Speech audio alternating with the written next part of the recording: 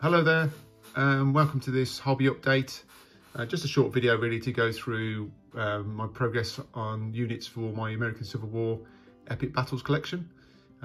Now some of these units were on the latest battle report on the channel, so if you go and watch that you'll see these in action, so to speak. But I didn't get a chance to get a bit more close in and show what I've been doing beforehand. In fact, some of these models were literally, the paint was still drying when I got them on the tabletop, so as is the way. So firstly, I managed to get a Zouaves regiment completed.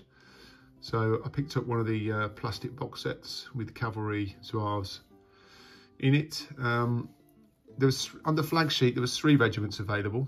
This is the 9th New York, which is the Hawkins regiment, Hawkins Zouaves. I quite like these. For the Union anyway, it gives a bit of splash of colour on the table. Because obviously Union are quite obviously all blue, so this gives you a little bit of contrast for those. They're nice figures as well. Quite a simple paint scheme really. They're mainly blue anyway. It's just really the red headscarves, cummerbund. You got the white gaiters, so they really didn't stand out against the other troops that I've got painted. Also brass buckles, etc. They look really nice, and they do add a bit of splash of colour, as I say. The detailing on these figures is quite difficult. There is some nice intricate detail on the fronts of the tunics, but it's really hard to pick it out, I'd say. I mean, I'm not the greatest of painters, I'm all right. But I managed to get some of that detailing in as part of this. Quite pleased with that. So they're good, and they've added a bit of colour. I've got another one on the way, so I'm doing the next one. I can't remember which regiment this was, but just slight differences in a lighter blue, and this time the kind of pantaloons or trousers are red, so we're getting a bit more variety on the table between the 2 regiments. So halfway through these now, so just finishing these off, and then we can get the back ranks done. So they have nice 2 Zouave regiments, which will be nice. Also, I've picked up some new individual models from Peter Pig, which is a slightly odd name, but it's a company that does 15mm models, and they've got a really nice American Civil War collection. And I went onto that and had a look at what was available. And what I've done is, if you saw my last video, my last hobby video, I showed you I was doing the commander bases, and the last ones were larger. They're 60mm, and that was the kind of commander-in-chief. So it was Lee and Grant. I mean, you can use them for what you want, really. They don't need to be Lee and Grant, but they're just larger. So these are 40mm bases, and it allows you to get kind of a commander. So this is Meade, but also then a flag bearer. So this is Warlord Games, and this is Peter Pig. And I really like the Peter Pig stuff. Now it is bigger. It's true scale 15mm, whereas the Warlord stuff is a bit smaller. But saying that, I mean, I'm 6'3", and one of my mates is 5'9", 5'10", so you do get variances in size of men, horses, whatever. So I think when it's down on the table, you can't really see a difference, although they are slightly larger. But what I do like about Peter Pig is it's kind of faction specific. So the Warlord stuff, apart from the leader models, the sprues are very generic, whereas the Peter Pig stuff is kind of styled on the forces. So that's the Confederate flag bearer. And as you can see, they're completely different pose, different uniform. Some sergeant stripes in this one as well. This is Jackson, by the way, and again slightly bigger, but I don't think it's a big problem once they're on the tabletop. And again, I've used my standard basing, which is a few tufts and some flowers, just to spruce it up. So the idea behind these, well, I want these as being kind of divisional commanders. I mean, they could be brigade commanders, it doesn't really matter. But as the games are getting bigger, and I'm getting more and more units and brigades, I want to start having multiple divisions. And you've got sort of slightly bigger bases for the divisional commanders, and then the commander-in-chiefs on the 60mm base. So you've got that kind of rank in terms of based on base size. But what was nice about Peter Pig as well, I picked up a couple of these. So these were, I've got a couple of other generals to paint. You get these general packs, and I think you get 3 figures in it. But they had these like ADC models, aide de camp, yeah. And you could put them on you could have a larger base and put these on with these models, yeah. But I thought actually these are really nice alternatives for the brigade commanders, because again, the ones you get from Warlord are very generic, and that's fine. I mean, there's nothing wrong with them. But I just these just look like decent, like just commander models. So I put them on 25mm bases. And again, their uniforms are kind of styled more towards the factions. So like this guy's got his, got the gloves on. And there's slightly different poses as well. Sorry, not in focus there. Slightly different poses to that one, which is the Confederate one. So really like them, really nice. And just again, just a little bit of variety on the tabletops. There's nothing, everything's not the same. So I've got a couple of these, which are brigade commanders now. That's good. And again, you can just see the size of difference. So you've got the brigade, division, and then the bigger one, which I did in my previous hobby update, was the commander-in-chief. So what else have I been doing? I did my first cavalry regiment. These are the plastic ones you got with that brigade box that they're doing for Warlord. Again, I was quite happy with these. Now what I did with these, I did 4 horses on a stand. And again, tried to mix up the colour schemes a bit for the Confederates.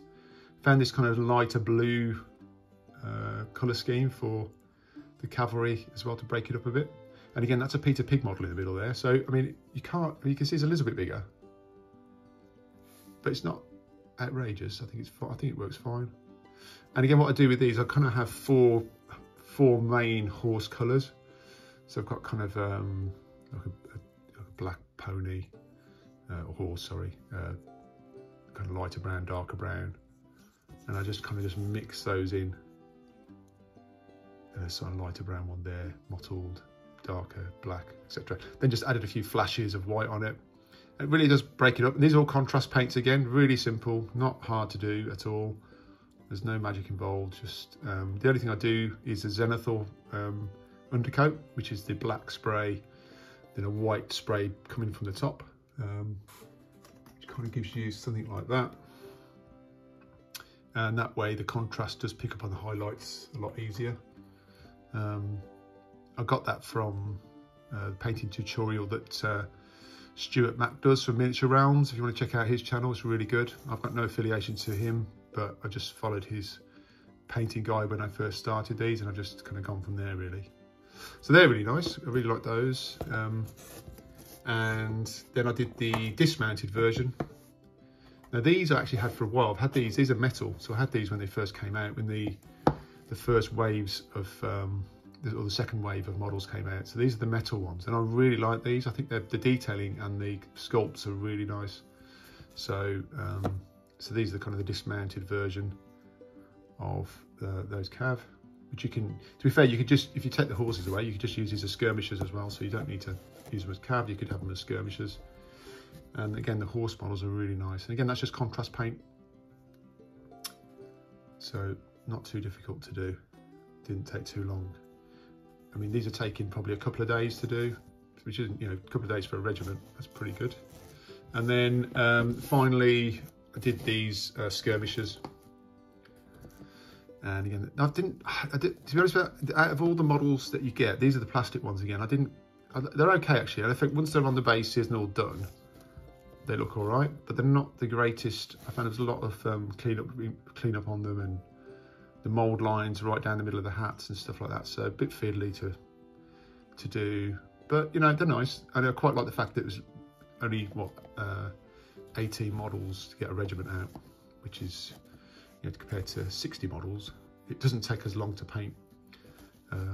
So they're nice as well. And again, some more variety. So it's not all just ranks and ranks and ranks of men. You've got some skirmishing types as well, which is nice.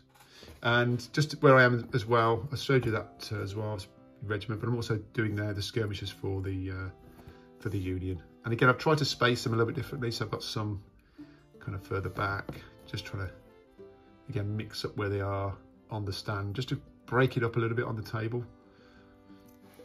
Okay, so that's my units. What I've also been working on, so for the next battle, I'm looking at having something that's based around a farm. So I've been working on some scenery for this. So, and recognising as well that cornfields looks like were a big deal in the American Civil War. So this is my first cornfield, which I finished. Now this is dead simple. I'm not going to, by the way, I don't really do painting guides or modelling guides. There's plenty of other people on the internet and YouTube that are better than me. But this was really simple. The only thing I would say, I used quite thin MDF, and when you start gluing and PVAing and using these kind of spray washes to seal, they do tend to warp. So I think if I did these again, I would do it in a slightly thicker, maybe a 6mm MDF. But they're okay now. I've had to put them on I've put books on them and to do that. Now this is dead simple. I mean, what I've used firstly is these are the Sarissa sawtooth fencing that you get with the wall and stuff. And I saw a couple of people talking about this. When you put them together, they're fine. That's how you do it. You just kind of stagger them along. But you can see how sharp that angle is. It's really acute. It's 90 degrees virtually. So when you put them down, it keeps them stable. But if I've got a unit, I'll just grab a unit here. You kind of like, it pushes units quite far apart. So if you're attacking there, there's quite a big gap there, and it really takes up space. So what I did was, you can cut, basically you can cut this bit here and this bit here. You have to be really careful with it, and that opens that gap up. And what it allows you to do is this, which is basically make them wider. So I've got the comparison there. You can see that's the other one was at a right angle, so you can see the difference. And I think it looks, and also it means you can kind of like make them a little bit different, or each one's not quite the same. You know, stack one on there like that as well. This is just glued on, and then I just painted them, weathered them down with a bit of dry brushing as well, just to weather them up a bit. And I literally used this stuff from Woodland Scenics. It's basically this blended turf that just goes on the bottom, and then this coarse turf stuff, which is basically my the yellow grass. Which is basically the corn. So I mean, there's no point modelling cornfield up here where they can't walk through it. So it's supposed to be so that you can use in a battle. So I also made sure I could get a regiment on there. So in terms of the width, and also this way as well. So you can get them either way on the actual piece of scenery. I've got about 4 or 5 of these done now, and I have to say that for me, in fact, this one's in the last battle report. You'll see it in the corner. They look really effective for the scale. I think they're fine. And I think just doing that little bit of work on the fencing does make a difference. I did sprinkle a bit of just green, light green flock on as well, which is, but that was dead simple. That took, not long at all. Like I say, apart from the MDF base, the actual process wasn't that much. I also did some ploughed fields. So these are ones where they're just meadows, more a meadow style field. Let's get that in focus. There we go. And again, same thing. So just have a bit of variation on the battlefield. And again, that's just this, that's that earth blend. And again, I've just got a green flock that I just sprinkled round, and I use this sealant, this matte scenic sealant, which is basically a PVA water kind of mix. Probably do that myself, to be honest, but it's easy to buy. And then just spray that all on, seals it all in. Jobs are good, and as they say. So I've got about 5 of these done, ready for the next battle report.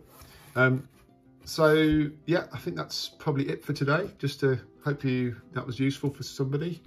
And next battle report I'm currently working on should be ready in about 2 or 3 weeks time. And I said it's going to be slightly larger as well. I'm going for a 6x4 table this time around because my units and regiments are growing. So that's about it. Before I go, just one quick one. I don't just do American Civil War. I also do Napoleonic gaming. So I have got, I'm in the process of just doing my first, I've been putting these off for such a long time. These are my first Highland regiments. As you can see, I've got this far now. I'm now going to do my nemesis, which is the kilts. So I found a really good painting tutorial online. I'm going to follow. So that's just the undercoat, but this will be another set of videos I'll do, but on the Napoleonics as well. But anyway, that's it enough for today. Hope you enjoyed that, and catch you soon. Cheers.